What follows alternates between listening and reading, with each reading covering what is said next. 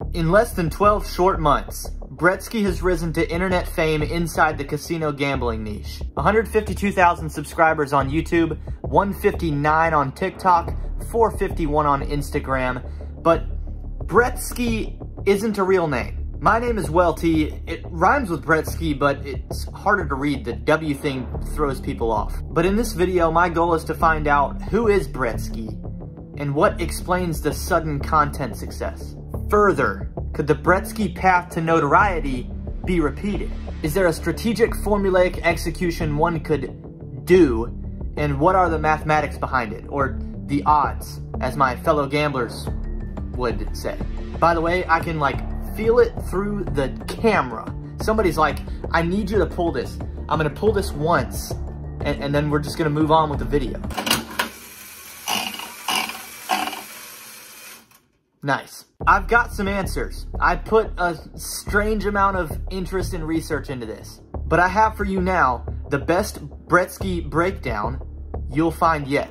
Brettski is Brett Stern. He's got Facebook images as a teen navigating some slopes. That explains the ski in Brettski. I'm 26 years old. He should be exactly my age or very near it. He was part of my same school graduating class timeline. He did indeed graduate with a bachelor's level management degree from Eisenberg School of Management, UMass Amherst in 2020.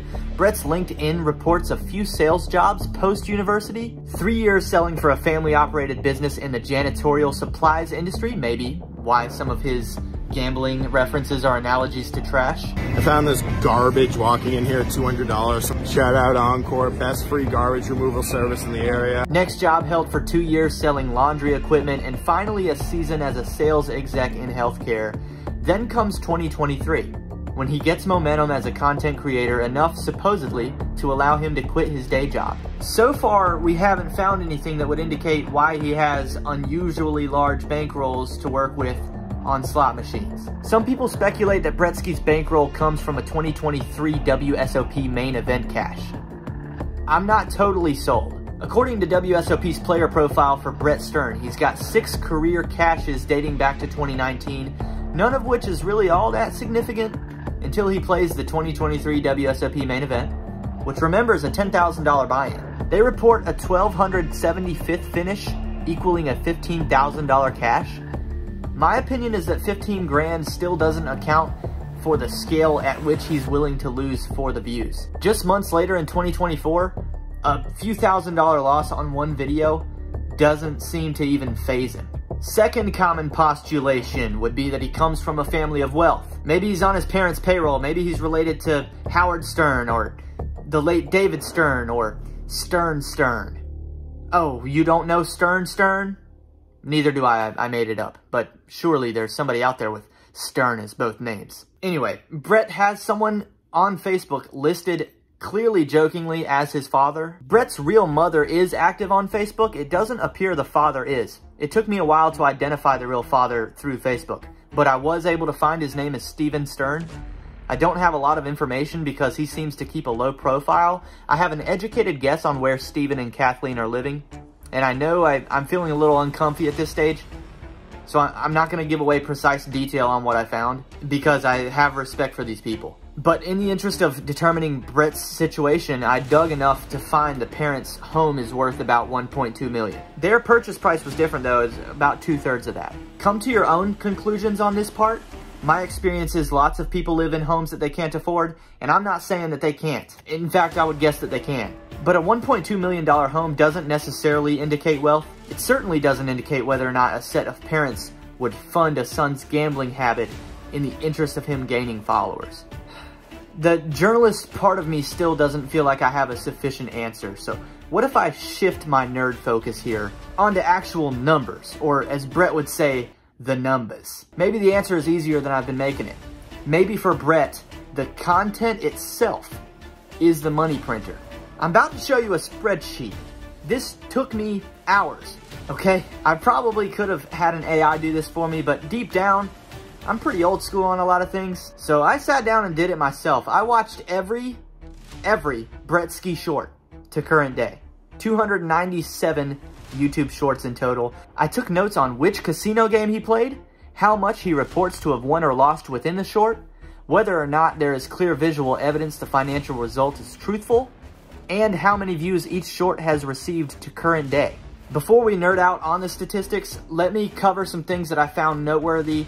Mom and Dad ended up appearing one time each, shorts numbers 170 and 181.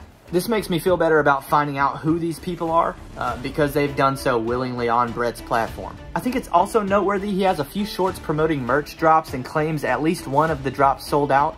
I don't have a way to get numbers on what type of profits he sees from this, but just take a mental note.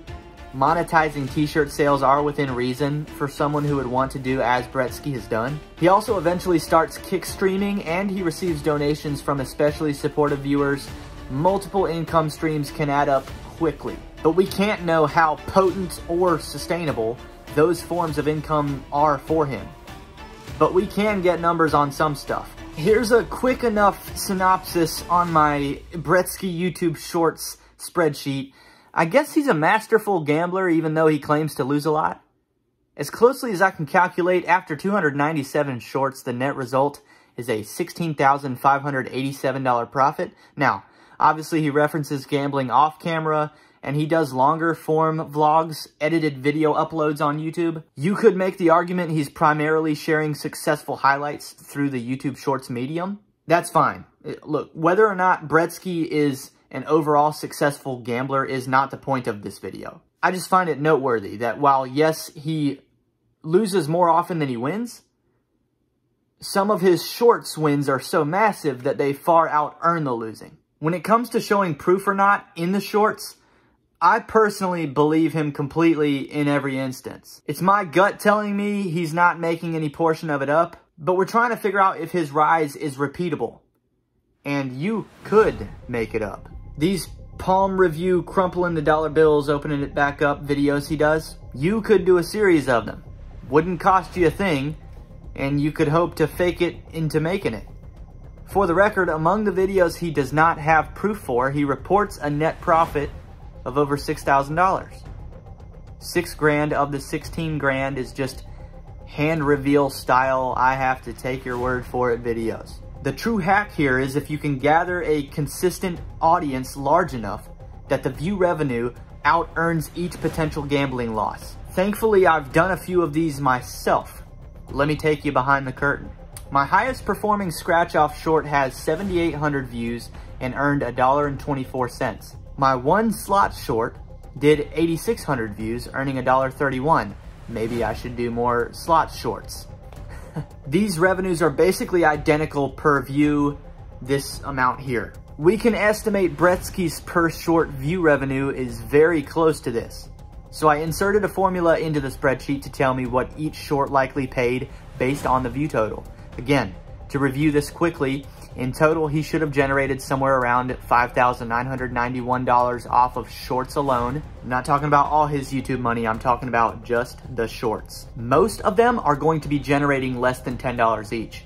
He's broken 1 million views on a short 4 or 5 times, and in those cases he can expect to earn several $100s per. But typically an individual short is not going to pay back the result if it's one of his quick $100 loss videos. Welcome back to Lose $100 Quick as Possible, episode 7. We're at Wheel of Fortune doing a $100 spin. Wow, that was quick.